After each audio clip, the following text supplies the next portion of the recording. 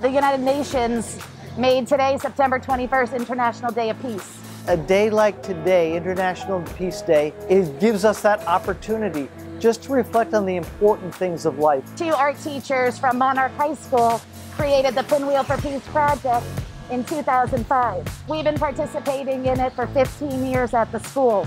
So it's very important that we keep our tradition going. Even though we're not physically in the school building, we wanted to bring it out to the community this year. Make pictures, post them, share the kindness. That's our hope. We need to be kind to one another and just take a step back in this crazy world that we live in and just be kind to one another and just offer a little bit of peace and friendship to each other.